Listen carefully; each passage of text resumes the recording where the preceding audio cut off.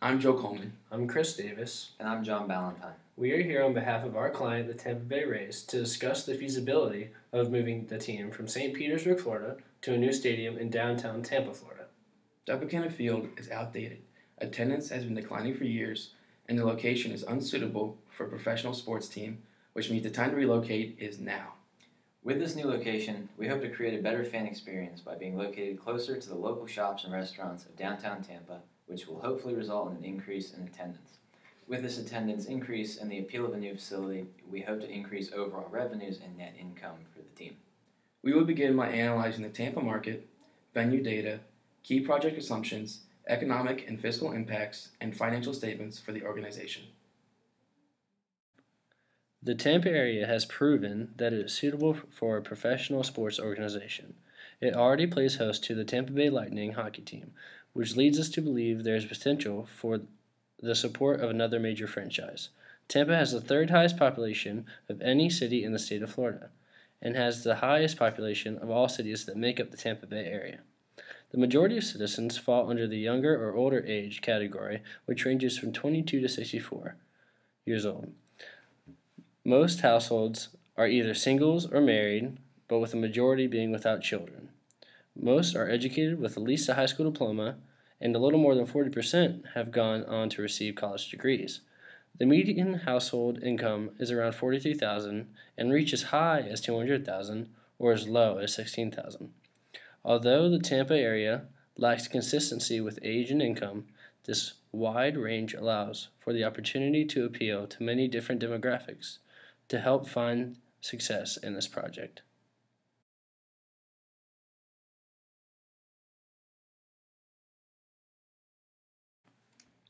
Unlike Tropicana Field, the new TECO Energy Park will be located in the actual city of Tampa, Florida. Moving it further inland will be safer during any potential natural disasters that Florida is prone to being hit by. It will be situated near downtown Tampa, near the Tampa Bay Lightning's arena, the Tampa Convention Center, and the Florida Aquarium. This location will provide already established infrastructure and parking, as well as being closer to local shopping and restaurants.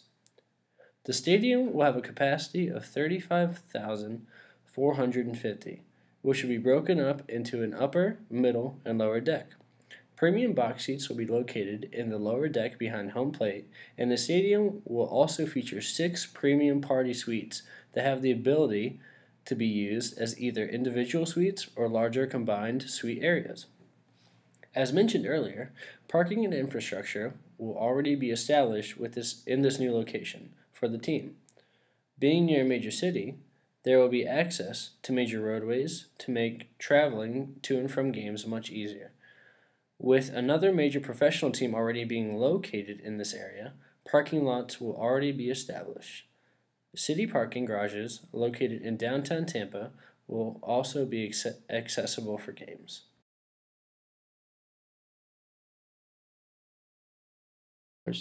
Through the revenue generated by the Florida State Tourism Tax. Finally, the organization will take out a $50 million loan to provide the last bit of necessary funds needed to build the stadium. Revenues: tickets, suites, concessions, parking, sponsorships, and Major League Baseball shared revenues will be the major revenue streams for the Tampa Bay Rays. Following the trend of new facilities, TECO Energy Park will act as a multi-purpose facility which allows for the opportunity to host outside events and create additional revenue streams. Revenue and expenses growth. With the building of this new stadium, we anticipate attendance will increase at about 5% in each year following the opening of the new stadium. This will result in revenue growth for ticket sales, suites, concessions, and parking. Expenses are also expected to grow at roughly 5% each year due to increasing payroll and annual upkeep of the new facility.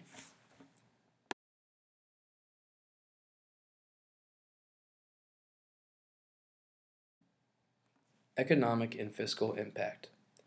By moving to this new location near the heart of downtown Tampa, this new facility will have a positive impact on the surrounding areas. By having professional sports taking place year-round in this location, there will be a boost to the local shops and restaurants. It would help provide a much more complete game day experience compared to Tropicana Field, where fans usually would only show up for the game. By building a new stadium, the City of Tampa will see a large increase in jobs during construction. Holding outside events will also help to increase the overall GDP of Hillsborough County. Initially, there will be a slight decrease in Tampa's benefits from the Florida tourism tax as some of the money is going towards financing the stadium. An offset to this, though, is the increase in revenue for the city coming from the property tax that would be associated with the building. There would also be a significant increase in sales tax revenue that will come as a result of moving the team into downtown Tampa.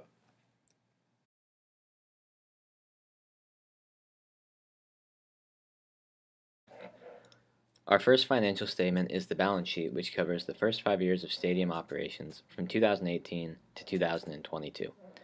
Our current assets include cash, accounts receivable, and inventory. In year one, we expect cash to be $24,197,313 and grow each of the following years. We also project both accounts receivable and inventory will grow at around 5% each of the following years after year one. Long-term assets are consistent over the course of 5 years because they represent the land and new stadium itself, as well as the equipment that was used to build the stadium. We also show accumulated depreciation, which can be found in more detail on our depreciation schedule. In our liability section, we have accounts payable starting at $4,200,000, and we expect that to grow at around 5% each year. We also have our current installment of our long-term debt, which comes from our loan amortization schedule and reflects our short-term debt for the current year from the loan we took out. Following current liabilities is our long-term debt, which shows the current year's ending balance for paying back the $50 million loan we took out for stadium financing. In the owner's equity section, you can see both the total capital the team has gathered to finance the facility and the retained earnings, which reflect our net income that we will go over in more detail with the income statement. Finally, as you can see, both our total assets and total liabilities and owner's equity sections balance out at every year's end.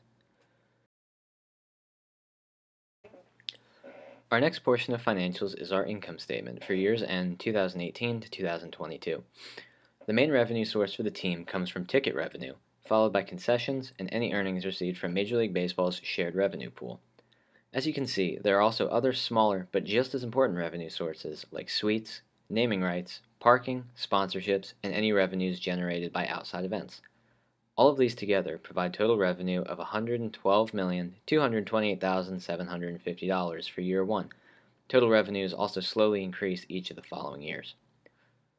The majority of total expenses come directly from player and staff salaries, with the next largest being the depreciation expense. Other expenses that have to be taken into consideration are the general and administrative expenses, as well as the expected maintenance and utilities that come with building a new facility. After factoring in both the interest and income expense as well, our total expense for year one is $107,320,000. By taking the difference between our total revenues and total expenses, you're able to see that we had a net income of $4,908,750 for year one. It is also worth noting that there was a net gain for each of the first 5 years, but as salaries and other expenses continue to grow, the net income at year's end slowly decrease. Our next form is our statement of cash flows for the years 2018 to 2022. With this form, we are able to detail where our cash is coming from for each year. Under the operating section, you can see that we took our year one net income and added back depreciation, and then accounted for the initial cash decrease from gaining inventory and accounts receivable, as well as the initial cash gain from good debt that we have taken on. In the following years after year one, we show the difference in our cash amount rather than the total to more accurately reflect the change in our cash. For our investing section in year one, we include the cost of the equipment, land, and stadium itself, and include them as decreases in cash because of their initial purchases. In the following years, these are recorded as zeros because no additional land, buildings, or equipment is purchased or sold. Finally, in the financing section, we show the cash that we received from our first payment for the $50 million loan we received, as well as our initial capital investment. Our long-term debt decreases cash each year as we continue to pay off our debts, and capital is recorded as a zero for no additional capital gained. After adding up the totals of the operating, investing, and financing sections, we have a total of $24,197,313 for year one cash. We have also included a copy of our depreciation schedule for both the building and equipment. Both assets depreciate at a straight line rate, with the equipment depreciating over 5 years and building depreciating over 30 years.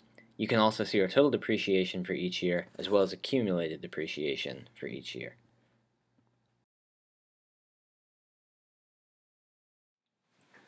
After careful consideration of the Tampa market, the demographics, venue data, and financial statements, we have concluded that this project is not feasible for the Tampa Bay Rays at this time. There are many benefits to this potential stadium and the new location, but they aren't strong enough points to overcome some major red flags we have found. The demographics show that there is a lack of consistency among who the consumers are in the Tampa area. With a wide range of ages and average household income, it is very tough to predict whether fans will support the team and be drawn to their new stadium. Even if they had an initial attendance increase, it would most likely still be well below league average. A major red flag we found came from the financial statements, specifically the income statement. Over the course of the first 5 years, the team had positive net income, but each year it decreased as a result of increasing expenses. Assuming expenses continue to grow at this rate, the team could very easily find themselves at a net loss rather than a net gain. The Rays are in need of a new stadium. Until they are able to find more success on the field and create a more consistent fan base to have higher revenues to combat their increasing expenses, it makes most sense for the team to stay at their current location for the near future. I'm Joe Coleman. I'm Chris Davis. And I'm John Ballantyne. We want to thank you on behalf of our client, the Tampa Bay Rays, for taking the time to hear our proposal for the new TECO Energy Park.